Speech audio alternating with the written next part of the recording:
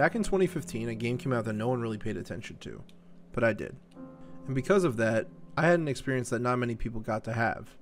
When I play a game nowadays for the story, I do tend to look into games that make me think, or have some lingering effect on my emotions, or just change how I feel.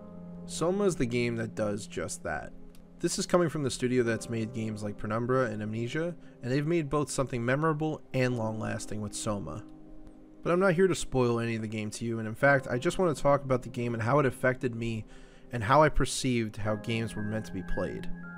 SOMA asks the player multiple questions throughout the entirety of the game that desire answers, but transfixed between moral dilemmas and philosophic questions, we ask ourselves, truly, why are we here? It's not an answer we can give, but it's an experience to live in someone else's shoes, to see what they see, to hear what they hear, and over this experience we consciously make drastic decisions, challenging not only our character, but our own personal self. We're merely a vessel to a host making monumental choices that change the outcomes of how we perceive why we are, and who we are.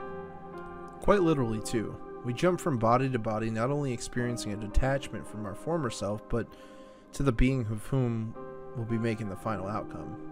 SOMA challenges the player to make split decisions to overcome the horrors of what may enter the mind if you didn't make a choice in that moment. Frictional Games happens to be extremely good at not only crafting an amazing world to explore, but to also envelop you into its narrative and storytelling. This game is a psychological journey that allows you to step into someone else's shoes, to be someone else. But it also allows you to see you for yourself. This weird mirror effect doesn't really happen in many games nowadays, but when it does, it's like poetry. You can identify with the characters, the plot, the risks, the outcome. It's a dark, scary, and cold world that we already live in. But to question why are we here, it's just so important. And to be frank, the world we live in today isn't much different. We're always facing some form of pressure, and how we adapt to that just shapes who we become. SOMA to me allows you to see that clear as day.